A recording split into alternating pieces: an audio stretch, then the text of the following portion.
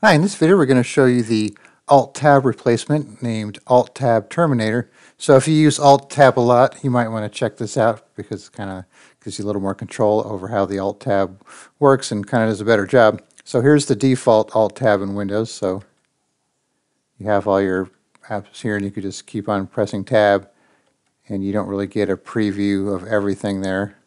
And if you want something there, you could click on it to bring that up. And that's just about all you could do with it. So once you install this Alt-Tab Terminator, you could run it, and it should be running down here in the system tray, and it will replace the Alt-Tab feature. You could turn it off and on actually if you want to go back and forth. So now when you do Alt-Tab, you have this window here, and you could still toggle through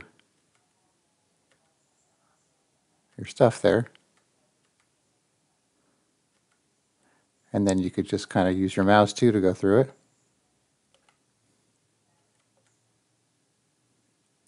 And it shows the live preview like of this video as it's playing. Another cool thing too, so let's say you have Notepad open and you want to open another instance, you could right click on it. You could actually close whichever thing you have open here, minimize, maximize, restore, terminate, or you want to run another instance, just click on this, and now you have another instance of Notepad going. So now we have the three of them down here. So now we have the untitled Notepad up here. And if you don't want it, just simply close it from this list and it'll close the actual app itself. And another thing you'll notice too, down here, is you have this application window here. So if you want to show just Notepad files, you could do that.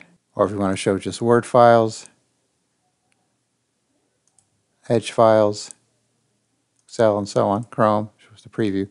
So this Word normally does show the preview. I think maybe this add-in is causing a problem here. There we go. Then you have your settings here.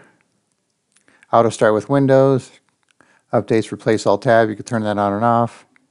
Releasing Alt-Tabs switches to selected task.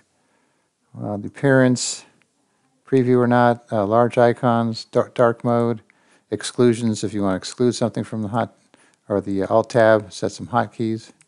Basic settings there. And also if you click on the bars here, you can turn the preview off and on, this is called the App Cloud, turn that off and on. Icon size, screen size. If you want to go full screen, you can do that too.